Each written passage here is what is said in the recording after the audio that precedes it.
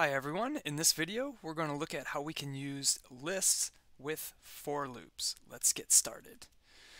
Alright, so we have talked about for loops before, and if you recall, we did something like this where we had for, and then we had like a variable name. In fact, I've got one right up here actually.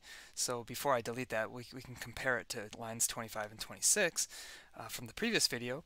But when we had a for loop, we would say like for, and then we would put a variable name like I, or we can pick whatever variable name we like, and then we had the keyword in, and then we used range for, or whatever. It doesn't have to be for.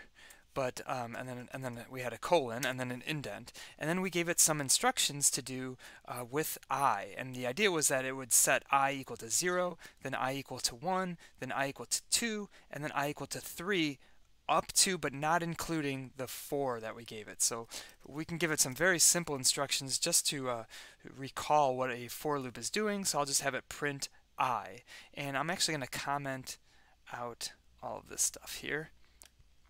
So now the only instructions that the computer is going to read are 29 and 30, lines 29 and 30. I'm going to clear the console. And let's I think it's safe to clear the variable explorer too, so let me do that. Okay, great. So I'm going to save my program, Control S, and then I'm going to run it. And you see it prints, I was 0, and then I was 1, I was 2, I was 3, up to and not including the for. Now, the reason it does this is because the range function, which you don't know a whole lot about, but the range function returns a list-like variable, and it returns what's called a sequence, but you can think of what it's returning as something like a list that goes from 0, 1, 2, 3, like this. So that's what you can think of range for as doing, up to but not including the for. So 0, 1, 2, 3 in a list. And so really technically what a for loop is doing, and what the in, it works with this keyword in. Technically what it's doing is a for loop repeats the code block once for each item in a list. I'll say that again. It repeats this block once for each item in the list. So there's item 0, item 1, item 2, item 3. Just to emphasize this, we can do the same exact thing by saying something like this: for I in 0, 1, 2, 3, like this, colon, print I. Okay, so now I'm going to comment out lines 29 and 30, which I just did, right? And then I'm going to clear the console. Yes. And then I'm going to save it and run it. And so you'll see here I've got the same output, 0, 1, 2, 3. So you see how the for loop is working with the list. It's taking each item in the list separately. That's really cool, and that's really useful. And I'm gonna just kind of emphasize this or build on this, and I'm gonna delete these small lines here. And let's write a slightly more complicated code here. Let's say I have a list of supplies, like office supplies, and maybe my supplies includes pens, right? So that's first in the list. And then maybe it includes like staplers, and maybe it includes binders, and if you're following along in the textbook, maybe it includes flamethrowers, right? Or whatever, right? Whatever needs to be in your office supplies, and then maybe some markers. Okay, so here are our supplies, and maybe I just want to print all of the supplies one at a time. So I can say for I, or whatever variable, I can call this whatever I want, for I in range lang supplies, right? I could do that, and then I would have like a print statement here. where we would print each supply. However, what I'm going to do instead is show you that I can say for I in we'll even emphasize that it's the item. So we'll say for item in supplies, print supply.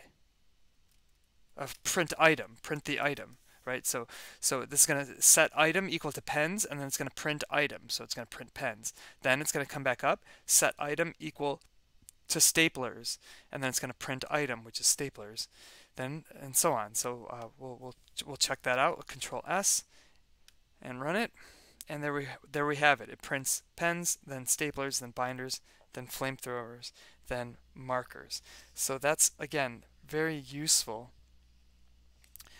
And maybe we want to know like the index of these things too. You can imagine a situation where we want to know like maybe this is like an ordered situation, like maybe for some reason pens is like first on the list, and it's of highest priority or something. So maybe we want to know, like we want to print out like pens is index 0, staplers is index 1, and so on. We can use what's called the enumerate function. And so I'm just going to change my for loop just a little bit here, and we're going to say, actually I'm going to comment it out so that we can compare. So I'm going to say for index. So now I'm going to ask the for the index as well. So I'm going to ask for the index, and I'm still going to ask for the item in, and I'm going to say enumerate. Enumerate means to like order a list. Enumerate supplies. So this enumerate function is going to return a list of the supplies, but it's also going to return the index of each of the supplies. So 0, 1, 2, 3, 4 in this case. And so I'm going to I'm going to save the index as variable index, and I'm going to save the item as variable item. And what I can do here now is put my colon there, indent, and I can put a just a print statement, print, and what do I want to print here? How about index, and then space, and then we're going to convert the index to a string, because index will be an int, right? 0 or 1 or 2 or 3. So we'll convert the index to a string so I can concatenate it, and then we'll concatenate with that in supplies is colon, and then we'll print the item. Now the item is already a string because it's pens or staplers or binders or flamethrowers or markers, so I don't need to convert it to a string again. And I guess that's my for loop, so I'll Control S and I'll clear the console so we can get start fresh, and I'll run that. Okay, so now you see we've got index 0 in supplies is pens, index 1 in supplies is staplers, and so on. The point of this simple example is to show you how enumerate works with the for loop. And again, enumerate returns the index along with the item.